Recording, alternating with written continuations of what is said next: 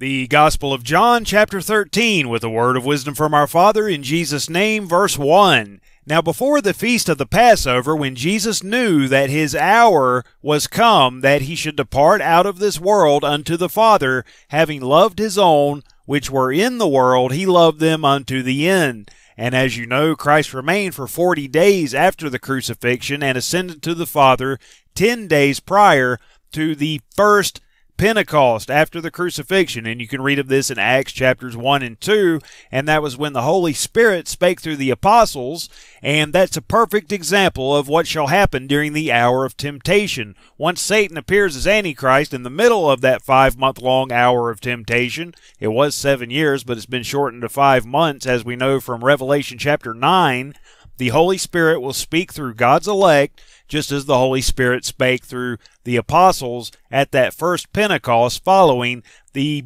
death, burial, and resurrection of the Lord Jesus Christ. And that occurred at Passover. And supper being ended, the devil having now put into the heart of Judas Iscariot, Simon's son, to betray him, Satan put it into his mind to do it, fulfilling the negative part of God's plan. But remember, Judas repented. Always remember that. Jesus, knowing that the Father had given all things into his hands, and that he was come from God, and went to God, he riseth from supper, and laid aside his garments, and took a towel, and girded himself. After that he poureth water into a basin, and began to wash the disciples' feet, and to wipe them with the towel wherewith he was girded. Then cometh he to Simon Peter, and Peter saith unto him, Lord, dost thou wash my feet?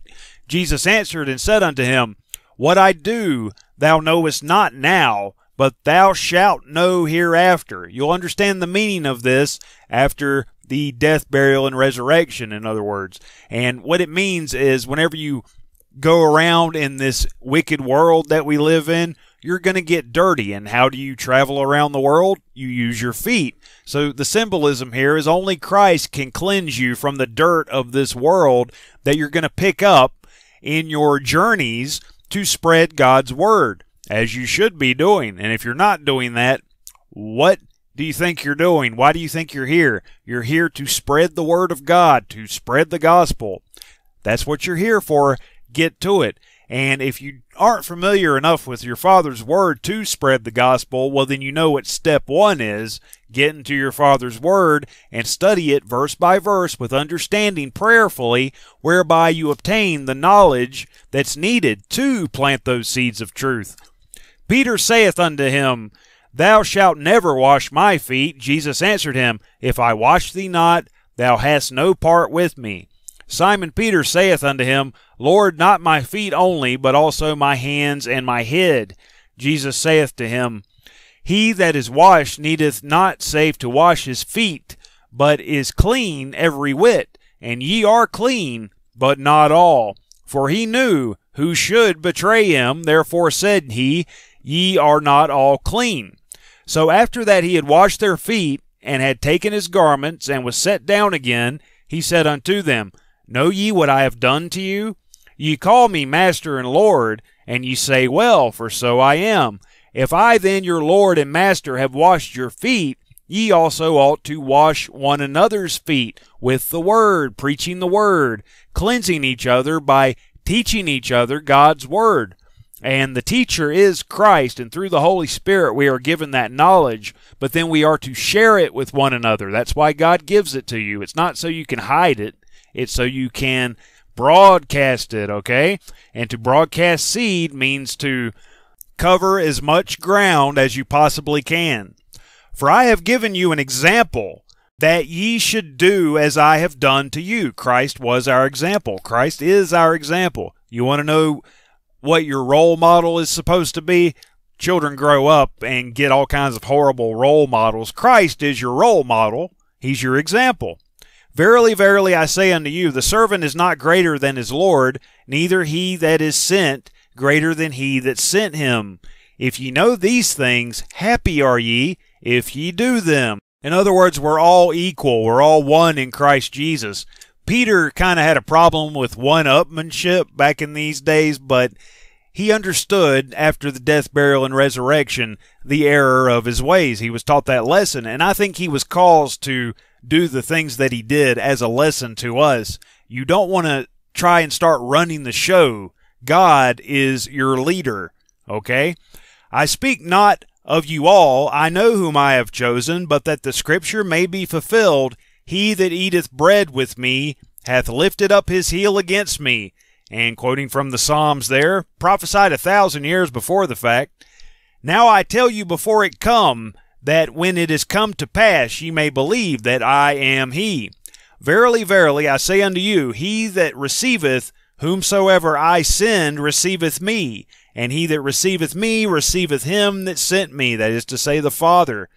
When Jesus had thus said, he was troubled in spirit, and testified, and said, Verily, verily, I say unto you, that one of you shall betray me. Then the disciples looked one on another, doubting of whom he spake. Now there was leaning on Jesus' bosom one of his disciples, whom Jesus loved.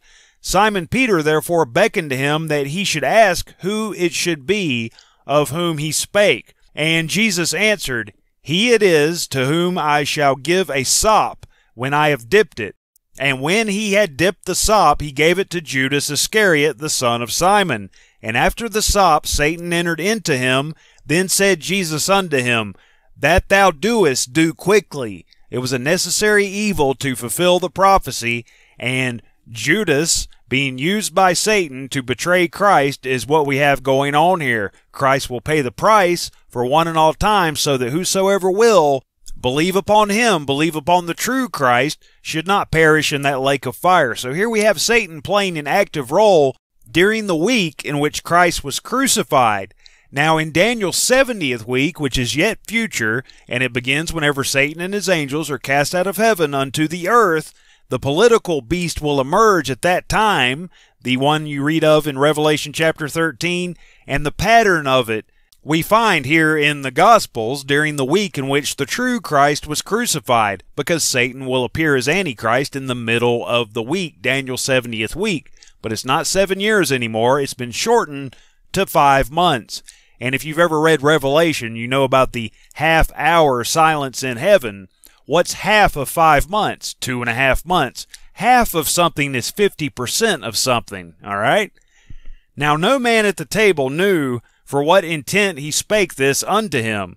For some of them thought, because Judas had the bag, that Jesus had said unto him, the money bag, Buy those things that we have need of against the feast, or that he should give something to the poor.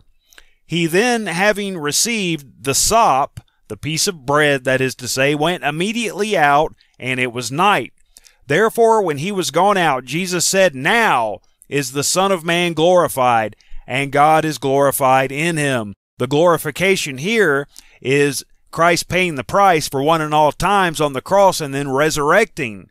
And then there you have the glory, because from that point forward, up until the 7th trumpet, it's whosoever will can become a Christian and believe upon Christ, get into their Father's Word, and if they're alive in this final generation, they can obtain that seal of God in their forehead, whereby they're not deceived by Satan when he appears as Antichrist in the middle of that 5-month period. And you'll even see an example of the deadly wound coming up here shortly when Peter chops off the ear of Malchus. Malchus means kingdom, and the deadly wound is the 5th vial, which comes just before the 6th vial. So see the perfection of your Father's Word. He told us all things. You just have to understand that the pattern was given then, this being part of Daniel's 70 weeks of years. 77's written of in Daniel chapter 9 that we went over in the last chapter. If God be glorified in him, God shall also glorify him in himself, and shall straightway glorify him. Little children, yet a little while I am with you. Ye shall seek me, and as I said unto the Jews, whither I go, ye cannot come, so now I say to you.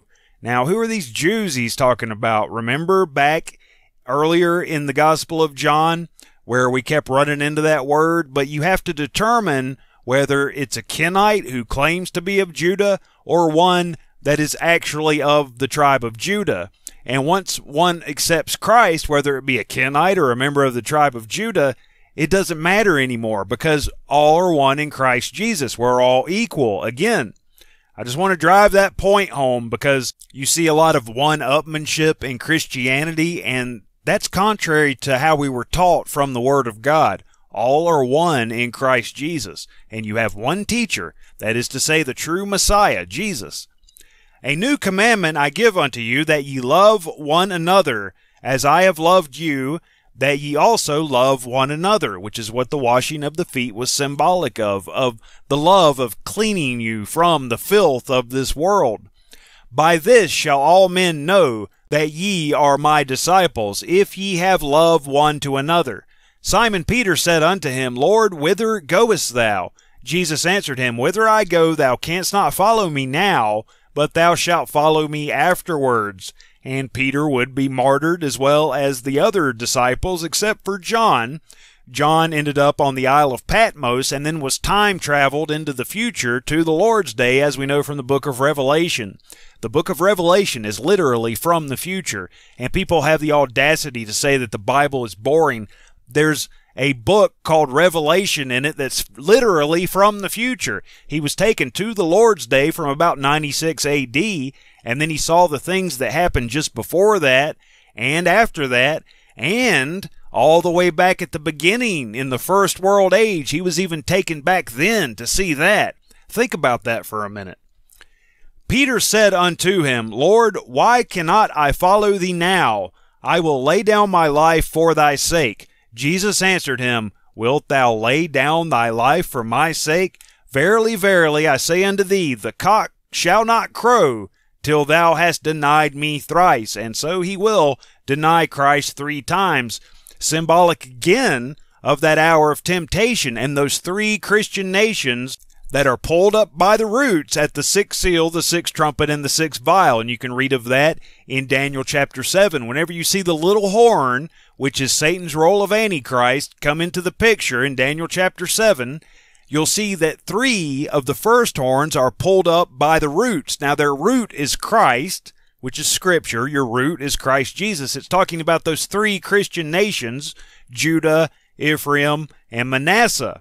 And there are more than 3 Christian nations, but they're symbolized by those 3. The 12 tribes. You have the 12 tribes within Ephraim and Manasseh, and then Judah are the other 2. The kingdom of Judah, the northern and the southern kingdom, make up Jacob, a name meaning all 12 tribes, and the king of the south of Daniel chapter 11. And why does this happen? Because on a national level, if a nation ceases to worship the true Christ and begins to worship the false Christ at the 6th seal, the 6th trumpet, and the 6th vial whenever he appears in Jerusalem, then they're no longer a Christian nation. They're absorbed into the Babylon of the end times, the religious one-world system, and they're no longer Christian nations. They're part of that whore nationally, on a national level. Only those with the seal of God in their forehead will remain virgins, spiritually speaking. Everyone else becomes part of the whore of Babylon, and Babylon means confusion. And you know who the king of Babylon of the end times is? Satan, when he appears as the false Christ. And there you have it, the Gospel of John, chapter 13.